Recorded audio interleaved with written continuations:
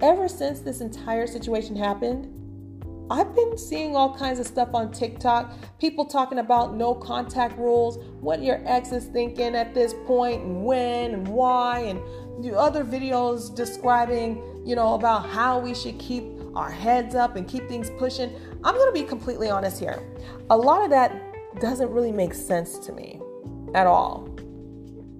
I mean, yeah, you want to stay positive, keep going and do what's best for you, but a lot of that stuff makes no sense to me. The stuff that makes no sense to me are all of these messages about how to behave during a no contact, what the other is thinking, how to get your ex back, etc., etc., etc. That doesn't make any sense to me. I get it if you completely mess things up in a relationship and you were the one that was cut off. I get it from that perspective.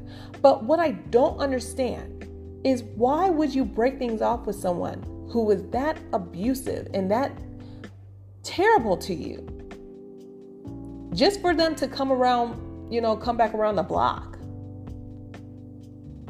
You know what I've learned from this experience? I was the one that allowed that man to come back around the block.